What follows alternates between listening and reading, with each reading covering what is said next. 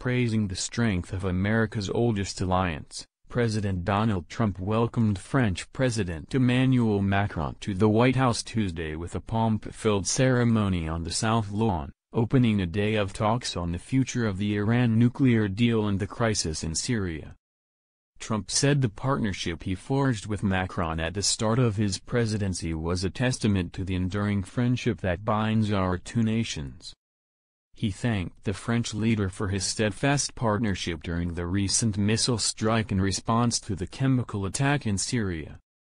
Macron told Trump that together the U.S. and France would defeat terrorism, curtail weapons of mass destruction in North Korea and Iran and act together on behalf of the planet, a reference to Macron's work to revive a U.S. role in the Paris Climate Accord. History is calling us. It is urging our people to find the fortitude that has guided us in the most difficult of times, Macron said. France and with it, Europe, and the United States have an appointment with history. The pageantry of Macron's official state visit, the first of the Trump presidency, comes Tuesday night with a lavish state dinner at the White House. About 150 guests are expected to dine on rack of lamb and nectarine tart and enjoy an after-dinner performance by the Washington National Opera.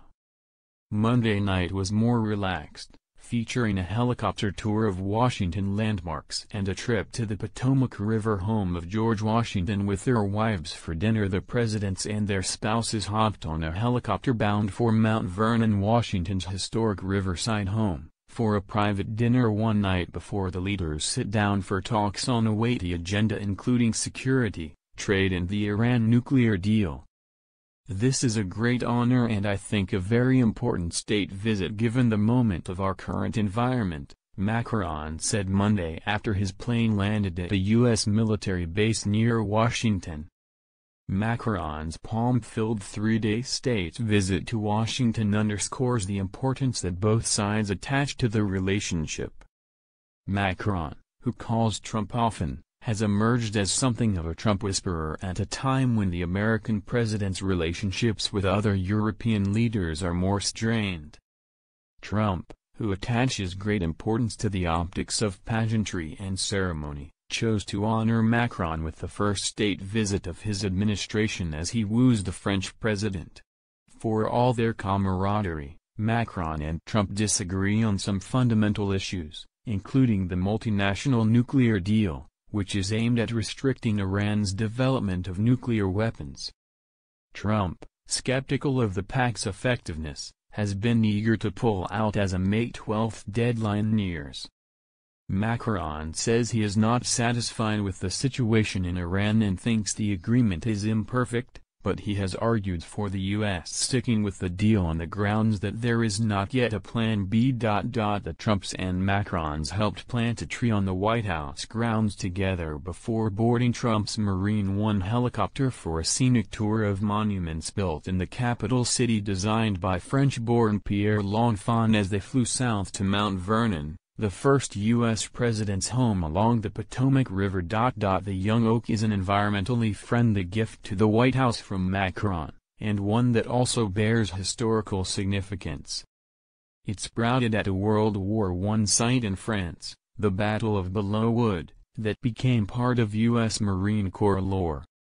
After Trump's helicopter landed at Mount Vernon, the two presidents, each holding his wife's hand, walked a short distance and posed for pictures before they boarded golf carts that ferried them to the front door of Washington's Plantation House. The couples were led on a brief outdoor tour before they entered the pale yellow building for dinner of Dover sole, pasta stuffed with lemon ricotta, and chocolate soufflé and cherry vanilla ice cream. Trump declared the dinner really fantastic before returning to the White House. He ended his first year in office without receiving a foreign leader on a state visit, the first president in nearly 100 years to fail to do so. He was Macron's guest last July at the annual Bastille Day military parade in the center of Paris. Macron and his wife also took Trump and America's First Lady on a tour of Napoleon's tomb and whisked them up in the Eiffel Tower for dinner overlooking the City of Light. Macron will be welcomed back to the White House on Tuesday with a traditional arrival ceremony featuring nearly 500 members of the U.S. military and a booming 21-gun salute. The state visit also offers Macron his first Oval Office sit-down with Trump and a joint White House news conference. There's also a State Department lunch hosted by Vice President Mike Pence. The French president's White House day will be capped Tuesday night with a state dinner, the highest social tribute a president bestows on an ally and partner. Melania Trump played an active role in every detail of the visit, said White House spokeswoman Sarah Huckabee Sanders. The First Lady settled on a state dinner menu of rack of lamb and nectarine tart, along with after-dinner entertainment provided by the Washington National Opera for about 150 guests.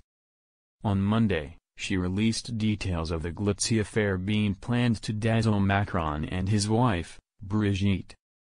Dinner will be served in the state dining room, which will feature more than 2,500 stems of white sweet pea flowers and nearly 1,000 stems of white lilac. Separately, more than 1,200 branches of cherry blossoms will adorn the majestic Cross Hall.